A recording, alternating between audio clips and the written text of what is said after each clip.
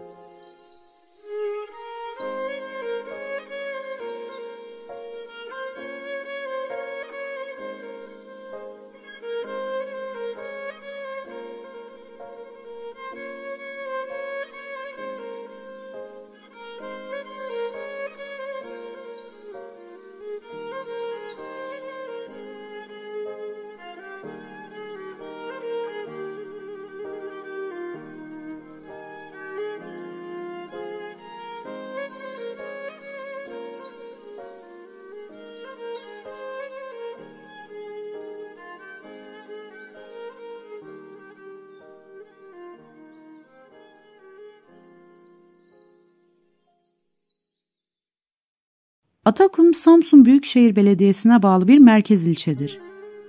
Samsun-Sinop karayolu üzerinde şehir merkezinin batısından 5 kilometre mesafedeki Kürtün deresinden başlayıp sahil boyunca 20 kilometre batıya kadar uzanır. Denizi sığdır ve geniş bir kumsala sahiptir. İlçenin eski adı ve halen ana yolun deniz tarafındaki bölgesi için kullanılan Matasyon'dur.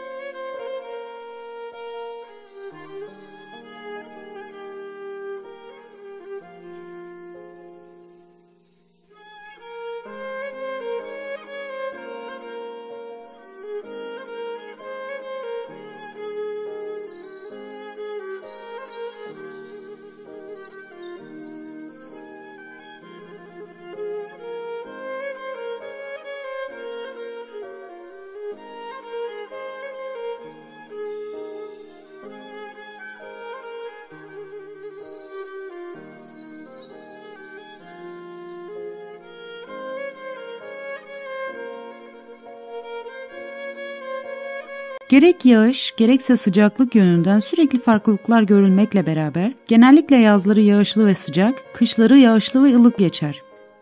Yağmur daha çok ilkbaharda düşer.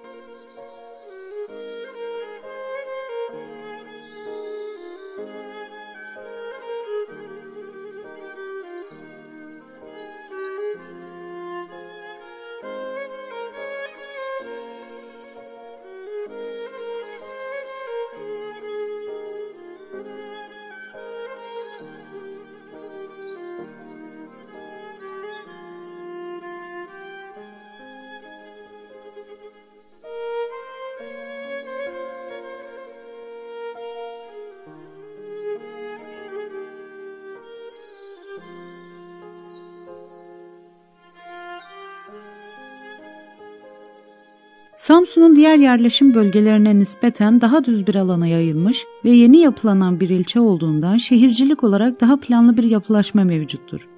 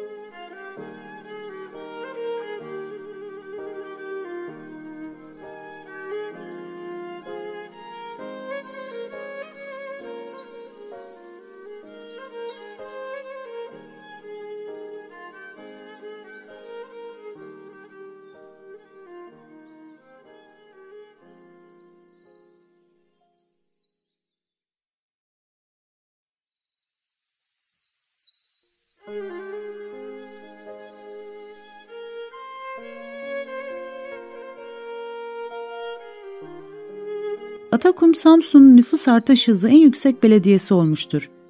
Atakum'un nüfusu 2004 yılına göre 64 bindi. 2020 nüfus sayımına göre 221 bindir. Geçmişte Samsun'un yazlık ve sayfiye yeri olan belde, artık kışın da yaşanılabilecek bir bölge haline gelerek merkez ilçeye bağlı bir belde olmuştur. Atakum ilçesinin diğer ilçelere göre farkı, yaz turizminin çok gelişmiş olması, plajlarının ve sahillerinin Akdeniz'i aratmayacak derecede olmasıdır.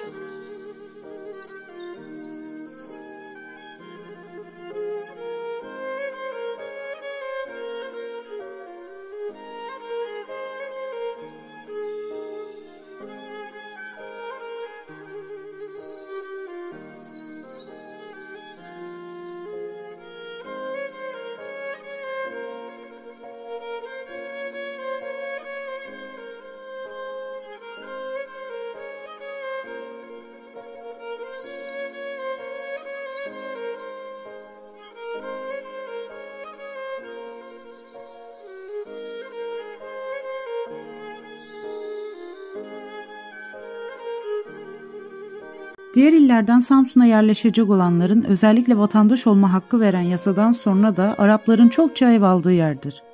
Bu arada Samsunlu gurbetçilerimiz de memleketlerinde bir evim olsun diyerek en çok tercih ettiği ilçedir Atakum.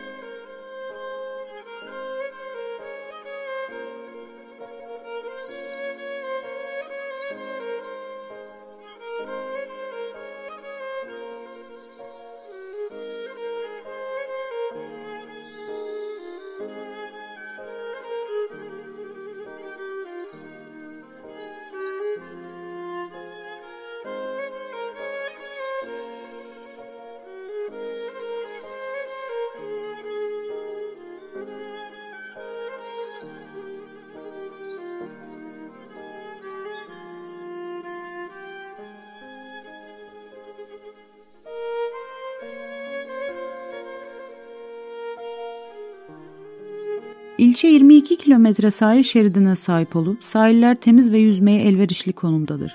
Sahillerde oldukça fazla yazlık tatil evleri mevcuttur.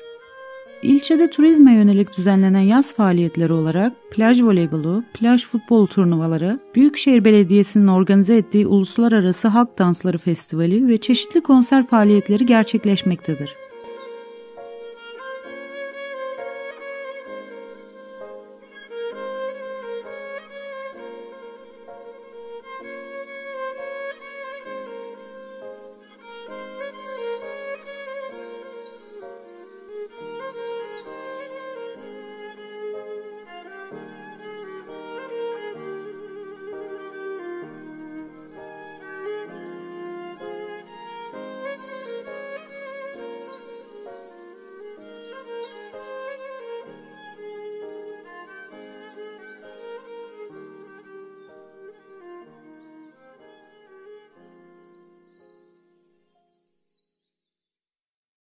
İlçenin turistik bir ilçe olması nedeniyle kıyı şeridinde iş yerleri, yazlıklar ve çok sayıda eğlenceli yerleri ve içkili yerler bulunmaktadır. Yaz aylarında çevre illerden denize girmek ve eğlenmek maksadıyla çok sayıda insanlar gelmekte ve nüfus artış göstermektedir.